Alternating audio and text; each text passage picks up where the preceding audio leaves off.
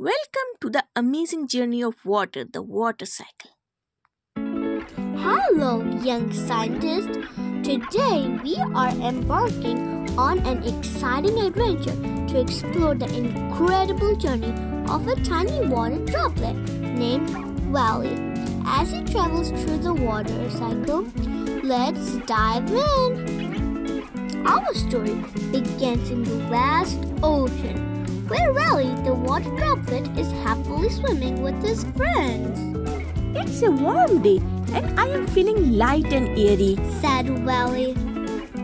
As the sun heats up the ocean, Valley starts to feel different. I think I am turning into vapor, exclaimed Valley. Valley is evaporating, changing from liquid water into water vapor and rising up into the sky. High in the sky, Valley cools down and joins hands with other water vapor droplets to form a big, fluffy cloud. This process is called condensation. Wow! Look at the world from up here. But I am getting heavy, said Valley. When the droplets combine and become too heavy, they fall back to Earth as precipitation, like rain or snow. Here I go, back to Earth, said Valley happily.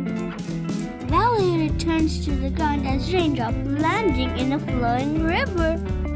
Valley traveling through a river, passing plants and animals. This river is taking me on quite an adventure, said Valley.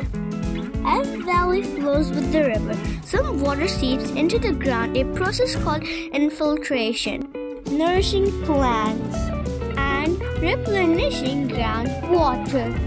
The river leading back into the ocean. I recognize this place. It's home, excited Valley. The river carries Valley back to the ocean, where his journey can begin new. And so the adventure continues. The water cycle is a never-ending journey that moves water from the ocean to the sky, to the land, and back again.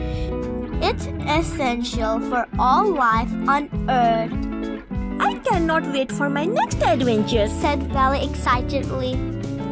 Thanks for joining us on this incredible journey. Remember, every drop of water has its own amazing story.